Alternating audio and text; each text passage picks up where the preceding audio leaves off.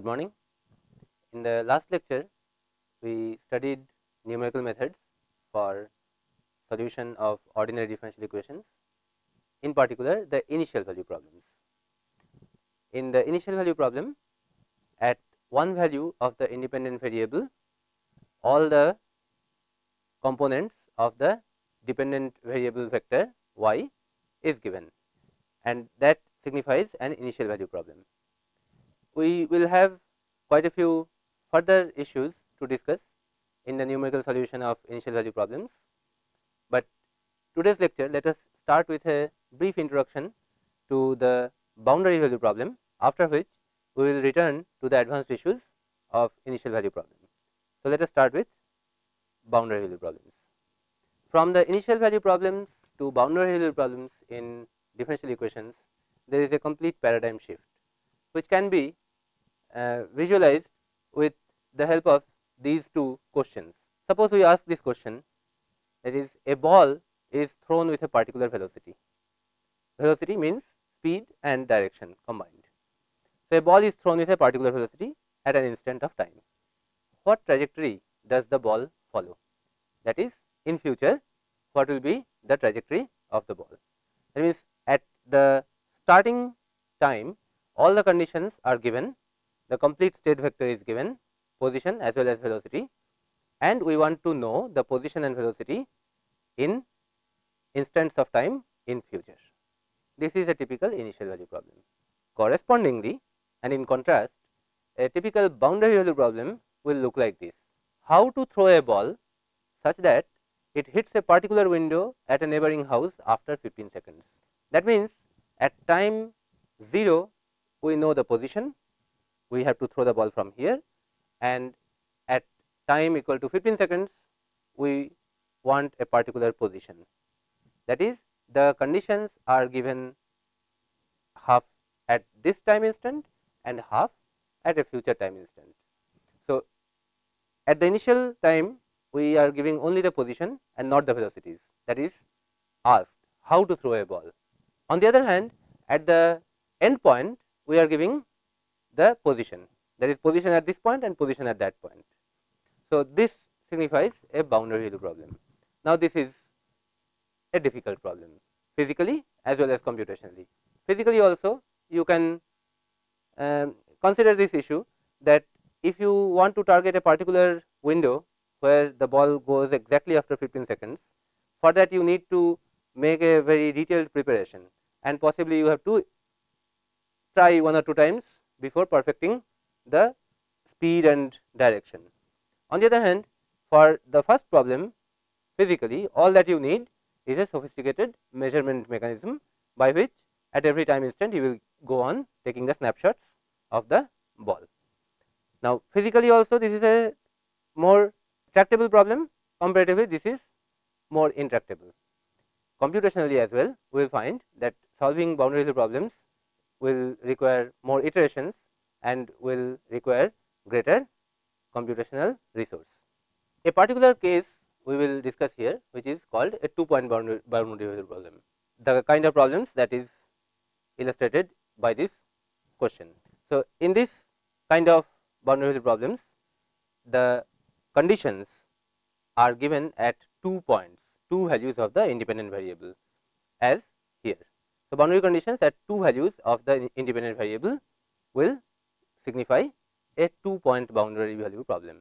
The number of conditions could be dispersed even at more than 2 points. For example, we could have given some position at one time instant, some other positions at another time instant, some velocity values at another time instant, that is also possible. So, a specific kind of problems involves 2 points, typically at the 2 endpoints of the domain. So, that constitutes boundary of the domain, and that is why it is a boundary value problem. But in general, boundary value problems could have conditions given at various points, but we will consider here this class of problems called 2-point boundary value problems. So, the methods of solution, one is shooting method, which is conceptually the easiest, and then you have finite difference methods, finite element methods, and so on. So, we will consider 2 methods here, one is shooting and the other is relaxation or finite difference method. In the case of shooting method, let us take it, let us understand it with the help of an example. Suppose at x equal to a we have got some values given, and at x equal to b we have some other values given. Okay. Now, let us consider a problem in which the differential equation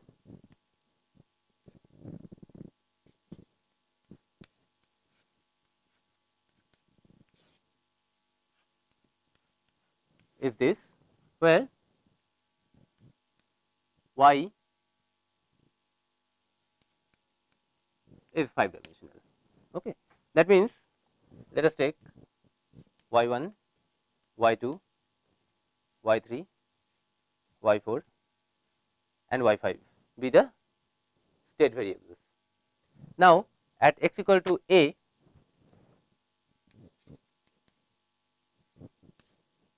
these are the values.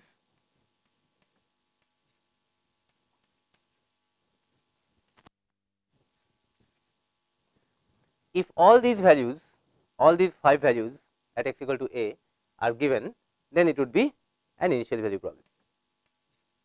Now, in this particular case, suppose at x equal to a all values are not given, but then at x equal to b some values are given.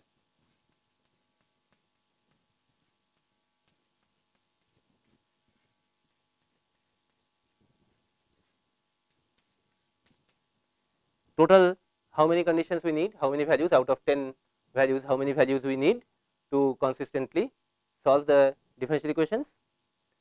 We need 5 values out of these 10 values, right. So, for the 5 values, suppose at x equal to a, y1 is given, at x equal to b, y2 is given. That means, the value of y1 is given at x equal to a, the value of y2 is given at x equal to b, then value of y3 is given again at x equal to a, and value of y4 is given at both ends, and value of y5 is given neither at this end nor at that end. That is possible. So, a total of 5 conditions are given. Now, from these 5 conditions and from this differential equation, we want to solve the differential equation, solve the boundary value problem over this domain, right. Now, we make this observation that if we knew these 2 values also, then it would be so nice we would solve it as an initial value problem, right.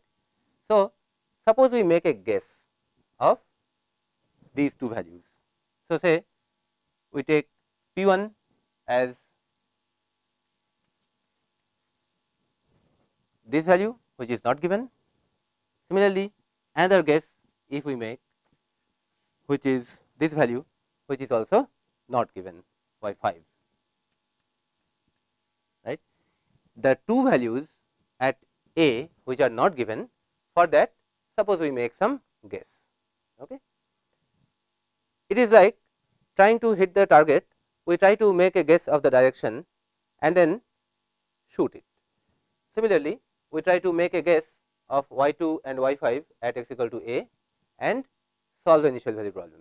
Solution of an initial value problem is equivalent to pulling the trigger and letting the bullet go. So, as the bullet goes, typically first round it does not hit the target, it goes somewhere else.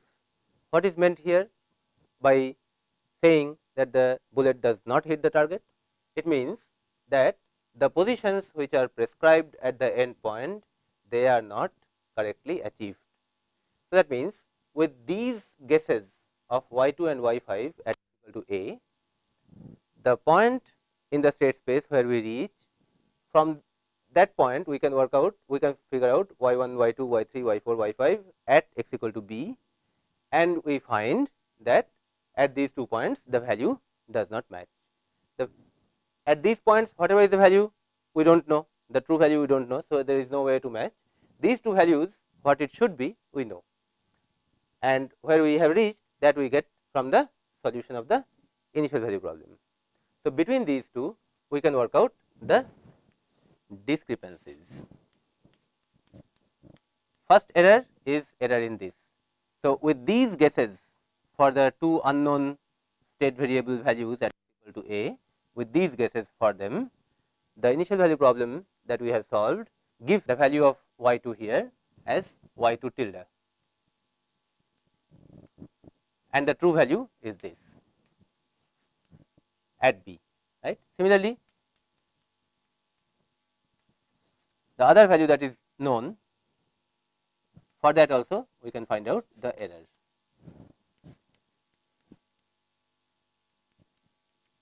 Right. Because of our specific choice of these two values, we have got these two specific values of errors. Right. Now, the question boils down to finding out the suitable values here such that these two errors are 0. In a typical target hitting problem, what we do? After we find the error, that is compared to the bullseye, whatever shift we have made in our first attempt, we make an estimate of the direction change that we should give to the gun, so that next round it hits the target correctly. Accordingly, we change the direction of the gun and hit again. So, that means the initial condition, whatever was assumed, was slightly erroneous. We try to make a correction in that, right, and corrections should be made in such a manner that eventually these errors turn out to be 0. Now, note that with small changes in P1, P2, there will be small changes in E1, E2, right. So, that way we can consider E1, E2 as functions of P1, P2, and then try to solve this system of equations. In this particular case, this system of equations is actually a system of two equations, E1 equal to 0 and E2 equal to 0 in two unknowns P1 and P2, right. So, we can try our standard Newton-Raphson method for solving these two equations in these two unknowns, and for that we will need the Jacobian. Jacobian means derivative of these two errors with respect to these two variables. That means a 2 by 2 Jacobian matrix we will need, and for that we need to give small change to P1 and small change to P2 and register whatever is the differential change in E1 and E2, and accordingly build the Jacobian matrix. Now, that means that for every iteration after solving one initial value problem, in order to find the Jacobian, we will need to solve two more initial value problems, one with a little shift in P1, another with a little shift of P2 at P2 at P2. So, then with so many initial value problem solutions, we will get the error value at the end at these two values and its Jacobian, its rate of change. Based on that, we can apply one Newton-Raphson step, one correction, and this can go on iteratively, eventually hopefully converging to E1 equal to 0 and E2 equal to 0, which will mean that now we have converged to the correct values of P1, P2, that is correct values of these two state variables at the point x equal to a, and the corresponding solution of the initial value problem then will be the correct solution of the boundary value problem as well, because initial values are matched and final values have 0 error. So, this is the theme of shooting method, that is you make trials to shoot the target, these two, and depending upon error at every iteration you try to change the initial values and accordingly try to perfect step by step your attempts. Now, here we took a simplified case in which 3 values were given. It could be somewhat more general, rather than giving 3 values at this point x equal to a, there could be 3 relationships between all the 5 values. Similarly, here rather than giving 2 values, it could be 2 relationships among 5 values. Okay. Then also conceptually the problem remains the same, because in that case if there are 3 relationships between these 5 variables, then we can find out 3 parameters, or rather 2 parameters, in terms of which these 5 can be expressed. Those two parameters will be P1, P2, because 5 variables, 3 equations will mean 2 choices in our hand. So, in terms of 2 parameters P1 and P2, we could express all the 5 unknowns or 5 variables. So, in general, the shooting method will look like this. It will follow the strategy to adjust trials to hit a target.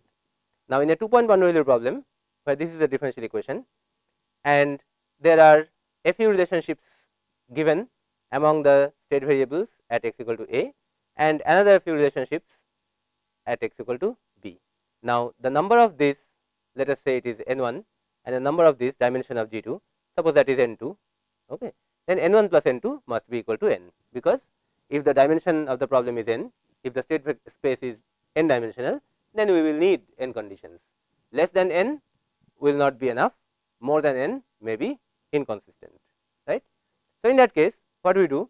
With the help of these n1 equations, we parameterize y of a as a function of n2 parameters, that is n minus n1, this is n2 parameters.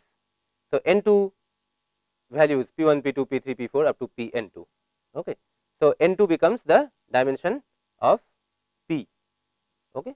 So, in terms of those n2 variables, we parameterize y at this end, right.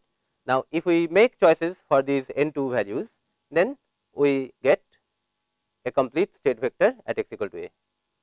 With such guesses, with n2 values of p, we make guesses and then we define the initial value problem. Same differential equation and y a completely given, right, with these n2 guesses of p made, p1, p2, p3 up to pn2, right.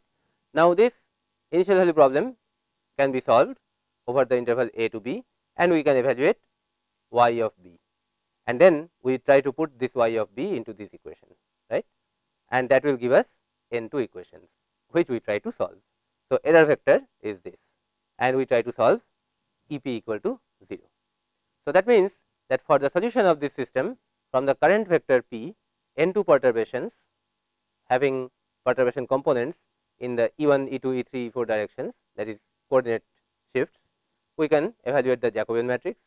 That means that each Newton-Raphson step will require solution of n2 plus 1 initial value problems, one for getting E of p and another n2 here to evaluate the Jacobian. After that, we can execute one Newton-Raphson iteration, which is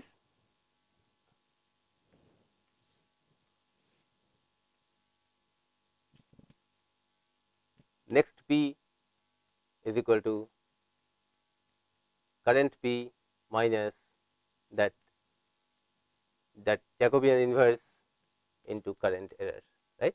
So, this is the typical Newton step for this problem.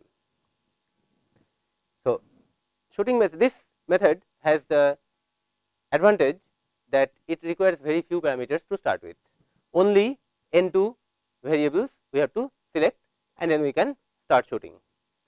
On the other hand, the disadvantage is that there is no guarantee of convergence and the problem is very sensitive to the working of the method is very sensitive to the initial guess. That means, initial guess becomes very important. If the initial guess is far away, then the iterations may go anywhere and that is a typical drawback of Newton's method. On the other hand, it is a good method to start with, that is, if you have a problem for which you need the solution, it is a good idea to first try shooting method quickly. If it works, you have your solution in hand. On the other hand, if it does not work, then a more sophisticated method can be tried, which is finite difference method. Finite difference method adopts a global perspective. So, for this same problem, let us see how a finite difference method will work. In a finite difference method, first we will discretize this domain. Let us say for the time being that we are discretizing this domain a to b into 8 steps. Okay. So, 8 intervals. This is x0 and this is x8. This is x4, this is x6, this is x2, this is x1, x3, x5, x7. So, there are 9 values of x, okay.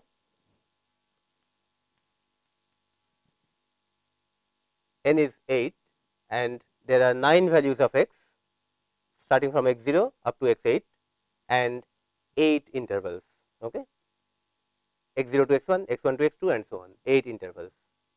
Now, if we do that, then what we can do, that for every interval we can write this differential equation in discrete form, right. So, then from the differential equation we get what is called finite difference equation. So, for example, suppose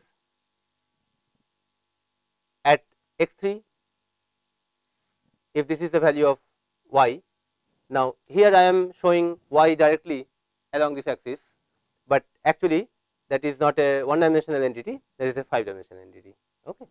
So, suppose the vector y vector at x3 is something and at x4 it is this. Now, the differential equation written for this interval, at what point we write the differential equation? Suppose we try to write it in the at the midpoint, then it will look like difference in y, that is yi minus yi minus 1, difference in y is equal to dy by dx, which is this, into difference in x. H here is x8 minus x0 by n, right, or b minus a by n, and this is same as xi minus xi minus 1. Now, this f evaluated at which point? We are planning to evaluate it at the midpoint, okay. So, that will mean xi plus xi minus 1 by 2 yi plus yi minus 1 by 2. So, now consider this. This is an equation in xi minus 1, yi minus 1, and that is it, right. You can also say you bring the entire thing on this side and okay. How many equations are here? Y has a dimension of 5 in this particular problem. So, actually you have got 5 equations here.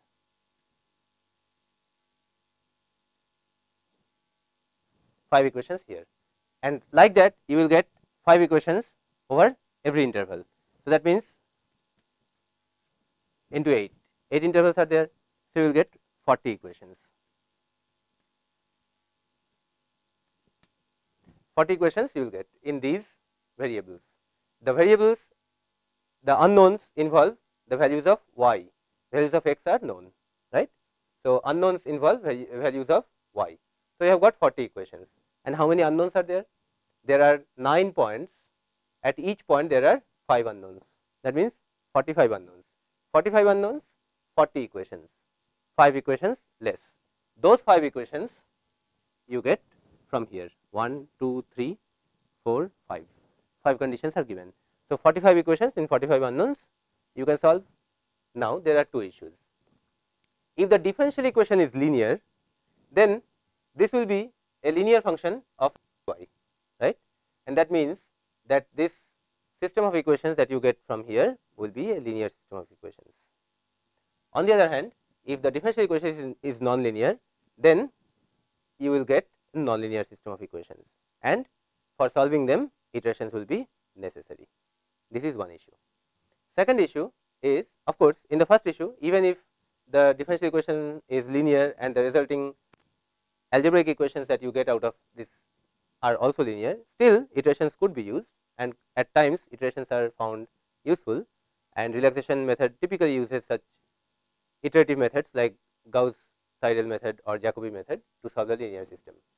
Now, if the system is non-linear, then if the differential equation system is nonlinear, then this algebraic equation system will be nonlinear, and the iterations will be necessary. You cannot solve it in one step. So, you have to use iterative methods, and for that purpose you need Jacobian. Now, one good point here is that the finite difference equation that you see here will involve variables only from here and here, not from here, not from here.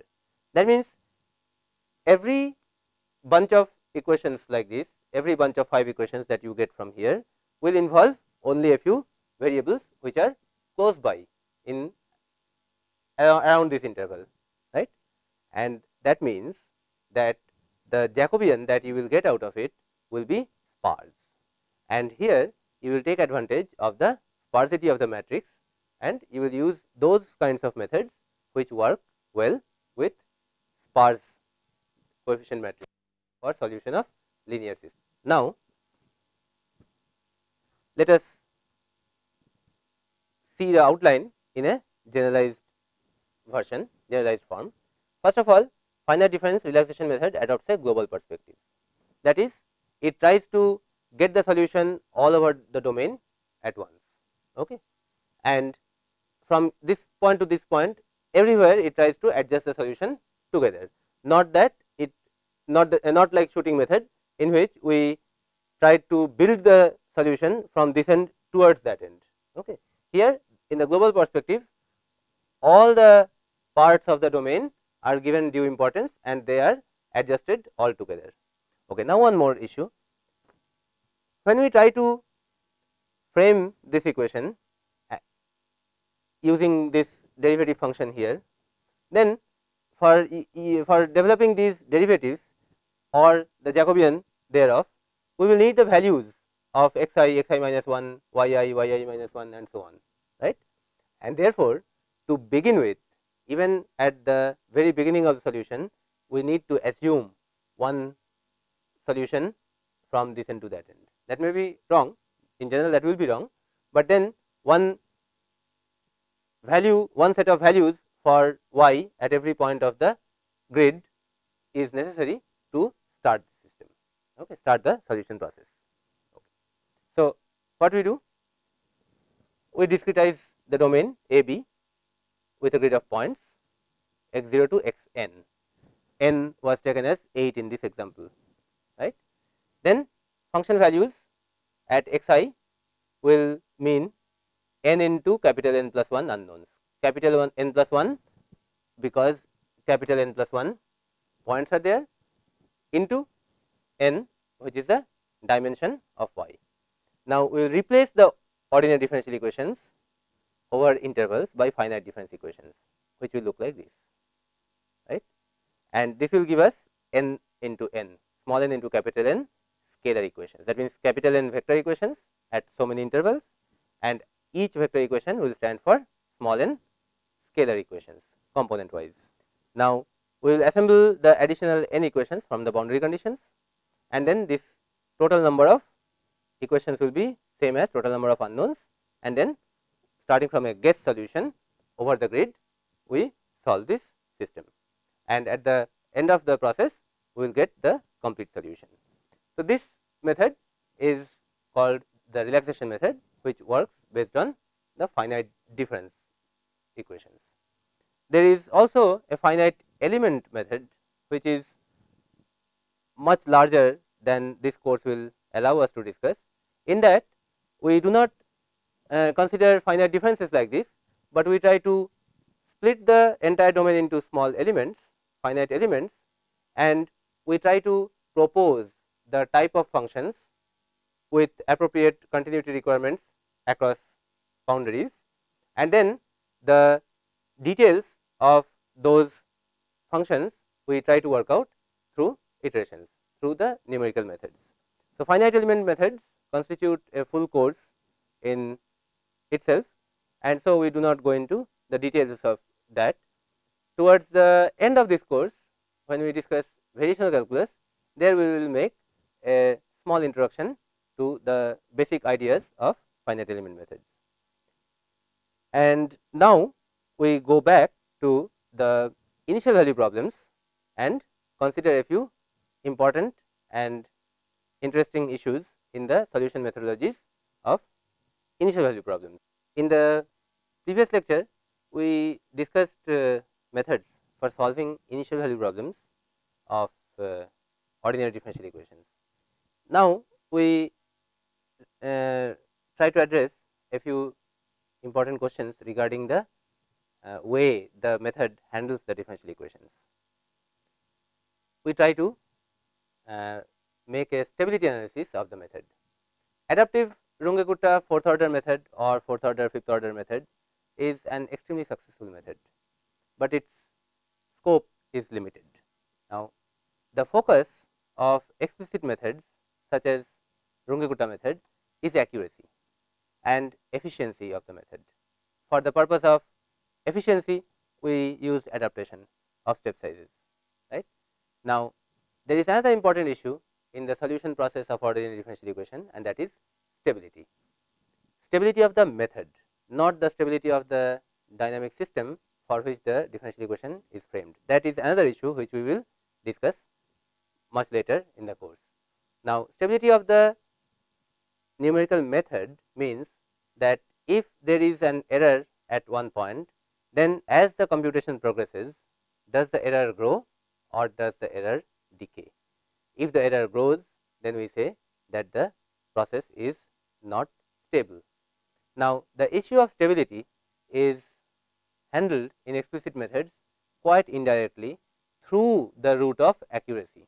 Now, if we try to make an analysis of the stability, then let us consider this differential equation, and rather than starting our analysis from RK4 method, that is fourth order method, let us start from Euler's method itself, first order method. The discussion will be simpler. The Euler's method gives us this. From yn, we get yn plus 1 through this relationship, which we saw in the previous lecture. Now, Taylor series of the actual solution around y equal to xn, x equal to xn is this: y at xn, that is the true value of xn, true value of y at xn, plus f evaluated at this correct x and correct y into h plus higher order terms. You see what are the differences here? Here it is yn plus 1, the value of y at x n plus 1 given by Euler's method. This is similarly the value at x equal to xn given by Euler's method, and so on. Here this is the true value, this is the true value, and the function is evaluated at the true point, okay, the true solution of the ODE system. Now, if we try to see the discrepancy between these 2 points, then this difference, that is the value obtained minus the true value, that is the error or discrepancy at x equal to x n plus 1, right, and this is the difference yn minus y at x n, that is the value obtained from the method minus the true value, that is this, plus similarly this minus this. So, f evaluated here minus f evaluated here into h, and then the rest are higher order terms. Now, this is error at nth step, okay, and what is this? Function at x y n and function at x y of x n. This is the evaluated y at x n, this is the true y at x n. Now, from mean value theorem, we know that between y n and y of x n in the y space, there will be a point in the straight line join, in the straight line segment joining this erroneous y and true y. In the straight line segment joining these 2 points, there will be some point at which the derivative of f will be such that this derivative into difference in y values will give this difference of f values that we get from the mean value theorem. So, between y n and y of x n in the straight line join of these 2 points, suppose that point, the existence of which is guaranteed by mean value theorem, is y n bar. So, at that point y n, we are not making any such discussion for x, because x is same at these 2 points. at yn bar, then this turns out to be the Jacobian of f with respect to y, the derivative matrix into delta n.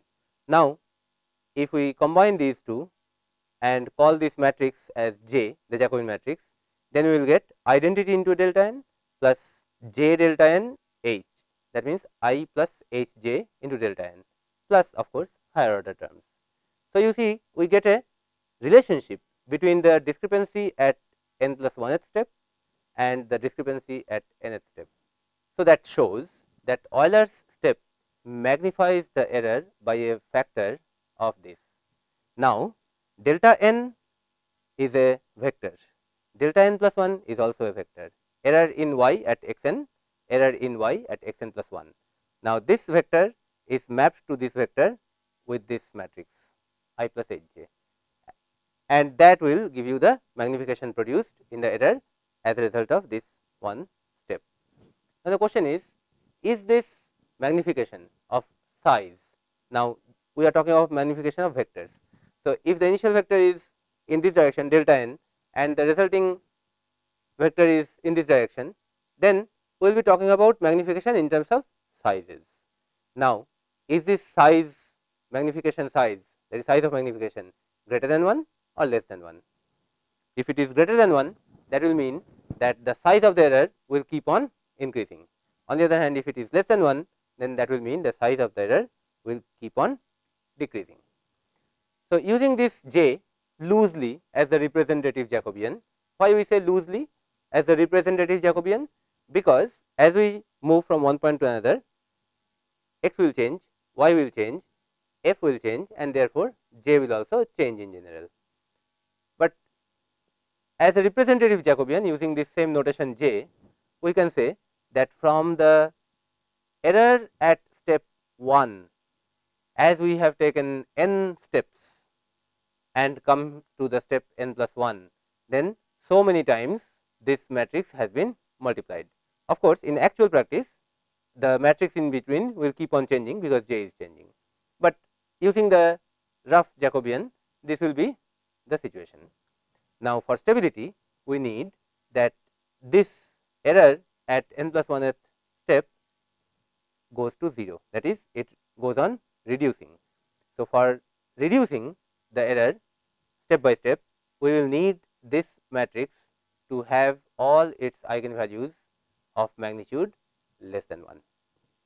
So, we need eigenvalues of this matrix to fall within the unit circle around the origin. The eigenvalues may be complex, that is why we are talking about the eigenvalues falling within the unit circle around the origin in the complex plane. Okay, that is this. This is the unit circle, and the eigenvalues of this matrix we need their magnitudes we need less than 1. Okay. So, by shift theorem we know that eigenvalues of this matrix are related to the eigenvalues of h j, because addition of the identity matrix is basically increasing the eigenvalues by 1. Okay. So, if the eigenvalues must fall within the unit circle with the center at origin for I plus h j, then the eigenvalues of h j should fall within this circle, which is shifted by 1 unit. This is origin, this is minus 1 0. Okay. So, within this circle, all the eigenvalues of h j should fall, and that gives us this condition: 1 plus h lambda should be the magnitude of that should be less than 1, which will give this limit on h. That is, now the real part of lambda, if it is negative, then this will be positive, and then it will make sense, that is h is anyway positive. So, then it will make sense, and then the method will be stable, that is, the error will not go on growing, but it will keep on reducing over steps. That is, if lambda has negative real part and if h is less than this. This is what you will get from this figure also. See this unit circle. If lambda has positive real part, then anyway the eigenvalue cannot fall within this circle. If it has negative real part and h is so small that eigenvalues of h j, that is h lambda, comes within this, then there is a hope that the eigenvalues of hj fall within this and the method is stable. On the other hand, if you take an h step size which is larger, so that the eigenvalues of hj fall somewhere here, then the method will be unstable, because in that case eigenvalues of I plus hj will have sizes which are larger than 1. Okay. So, the same result this you will get if rather than the matrix vector equation system, if you consider a single ODE which is w prime equal to lambda w, allowing lambda to be complex. Now, the way we got this result from the first order method, that is Euler's method, for the second order Runge-Kutta method, we will get a similar relationship in which this matrix will appear, this expression will appear for lambda, which earlier for the Euler's method was 1 plus h lambda. Here it will be a quadratic factor. So, there the region of stability will be that this magnitude must be less than 1, which is this elongated figure. Okay. So, for RK2, that is Runge-Kutta second order method, the eigenvalues of hj, that is h lambda, should fall within this. For fourth order Runge-Kutta method, similarly you can work out the expression of h and lambda, that also will be in the form of an inequality, and when you plot it, you will find that the values of h lambda for stability should lie within this, and so on. For higher order methods, there will be similar slight expansions. Still, the problem remains that for large zones in the complex plane, the instability problem remains. That is, if the eigenvalues of h lambda fall on this side, then the method is unstable. Even if the values of h lambda fall on this side, but depending upon the value of h, if they fall outside this figure here, then also the method is unstable. That means, for unstable differential equations for which the matrix J has eigenvalues with positive real part, the method is anyway unstable, and if the differential equation is stable, that is eigenvalues have negative real parts, but if the value of h is large, so that the eigenvalues fall here, the method is still unstable. So, then how does the step size adaptation of Runge-Kutta fourth order method operate on this kind of a system? As we discussed earlier, the issue of stability in RK4 or such explicit schemes is handled indirectly. That is, as the error grows up step by step, then after a few steps it is identified that the error growth has been too much, and that will be identified through the comparison of two estimates, as we discussed earlier. Through the comparison of two estimates, it will be found that at the 7th step, say, the error is too much. That means, over this interval we cannot use a single step, we will subdivide it into two steps, and then any eigenvalue which was found here, that will be drawn inside like this, and it will be found that now it is fine. The error is out of two estimates, the error estimate will show that error is not too much and error is fine.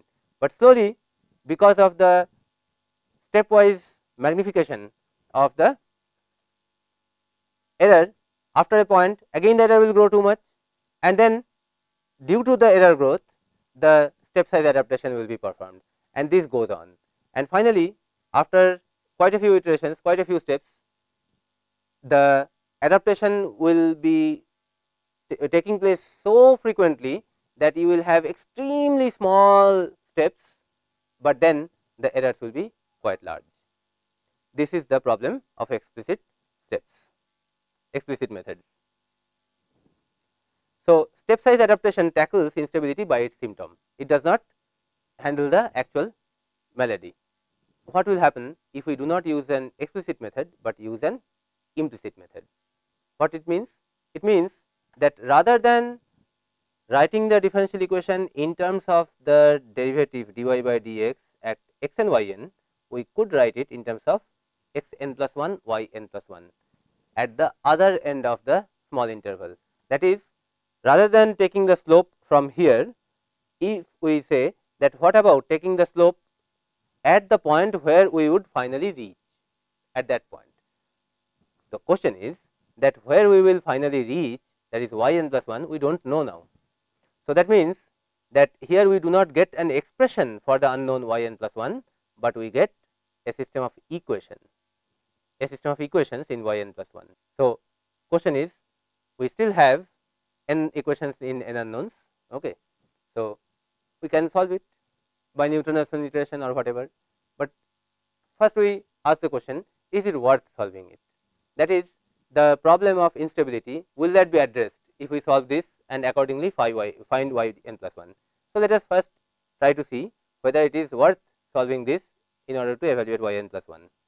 So, for that we try to make a similar analysis. What is the discrepancy at xn plus 1 if we use this kind of a formula? That will be yn plus 1 minus the true value. Okay.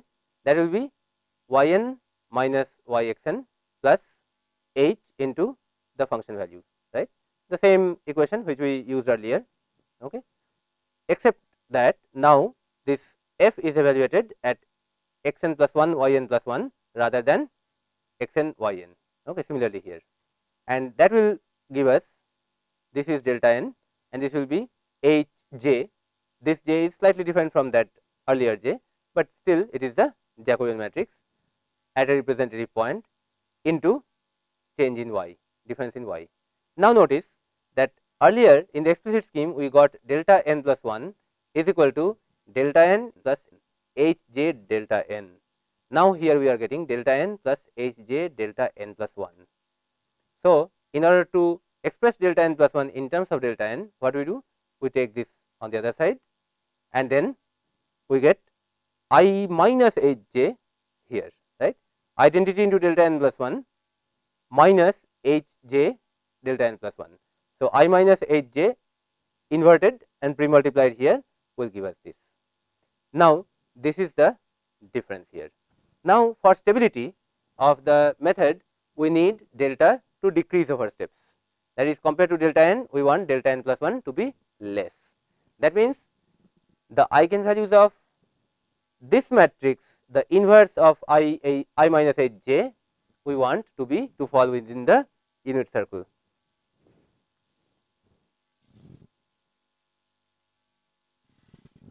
We want the eigenvalues of I minus h j inverse to be within this.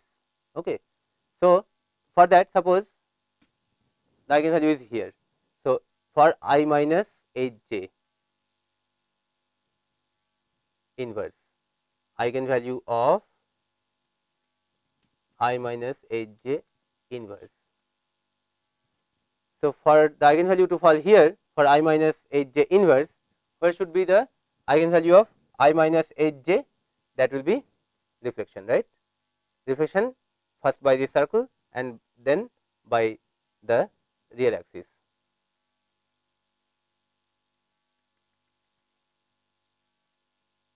Here. So, if it is a plus I b, then its inverse will be 1 by a plus I b, that means a minus I b divided by a square plus b square. This conjugacy is equivalent to reflection by the real axis, and this division is equivalent to reflection by this circle here. That means, the eigenvalues of I minus h j should fall outside the unit circle, okay, outside the unit circle, eigenvalues of I minus h j, and that means that eigenvalues of h j should be again accordingly shifted. Okay. So, if we analyze that, that is, eigenvalues of I minus h j should fall outside the unit circle, okay, and that will give us the limitation on h as greater than this. Now, if lambda has positive real part, then h larger than this quantity will be required for stability, and if lambda has negative real part, then this is always true because h is positive, and then that means it will be always stable. So, that means we get absolute stability for a stable ODE system, that is this. I minus h j having eigenvalues outside this unit circle will mean that h j must have eigenvalues shifted, I mean outside the shifted circle like this, that is this. So, if H falls Hj, if eigenvalues of Hj fall within this circle, then the method will be unstable. For all the rest of the domain on the complex plane, the method is absolutely stable. So, this is the advantage of the backward Euler's method. Now, we come back to this question, should we solve this, and if so, how? Now, since we know that the stability issue will be guaranteed, okay, then we know that it is worth solving this system to find out yn plus 1, because we are using the slope function at the other unknown end of the interval rather than the known end. So, we get this system of equations in the unknown yn plus 1. So, we need to solve that. So, for solving that, what we need? We need yn minus yn plus 1 minus yn, okay, that is this. That is the differential equation. We write it, and this is a system of equations in yn plus 1. So, we need to solve g of yn plus 1, that is this expression equal to 0 for yn plus 1. Newton iteration will be this, that is value at step k plus 1 is equal to value at step k into I minus hj inverse, because its Jacobian of this function will be minus I plus hj, right. That means hj minus 1. So, in the Newton step you have yk minus Jacobian inverse. So, that flip in sign has been taken care of here, that minus has become plus. So, minus I plus hj has become I minus hj, okay. So, I minus hj inverse into the difference of the function values, right. So, you have got this, the error value at kth iteration. So, that is this whole thing evaluated at the kth iteration, that is this. Now, this is an iterative method, iterative step. Now, in a semi implicit Euler's method, what we say is that anyway we will use the guess value for this Newton-Raphson step at the as the value of yn, the previous value that is known at x equal to xn. So, if we use that as the guess value here and here, then the first step in the Newton-Raphson iteration that you will get will have yn here, okay. So, that is same as this. So, this goes off, and yn here. So, the function will be evaluated at xn plus 1, but yn which is known. So, the function is evaluated here, and this is the first iteration of the Newton's method. Now, if you utilize only the first iteration, then what you get is called semi implicit Euler's method. Otherwise, the complete implicit Euler's method will require you to have this iteration till convergence. Now, similar iterative schemes, similar implicit schemes can be developed for second order Runge-Kutta method also. Now, these implicit schemes will have the advantage that stability will be guaranteed, but the accuracy is another matter which has to be handled separately. Now, in the next lecture, in the beginning, we will consider what is called stiff differential equations and see how the application of implicit method helps in handling stiff differential equations. And further, in the next lecture, after discussing stiff differential equations, we will raise more fundamental questions regarding the validity of solutions of initial value problems in a physical and practical sense, and from that we will develop some deep mathematical results which will give us confidence to use the solution of initial value problems as we solve in the typical problems. So, these two issues we will discuss in the next lecture. Thank you.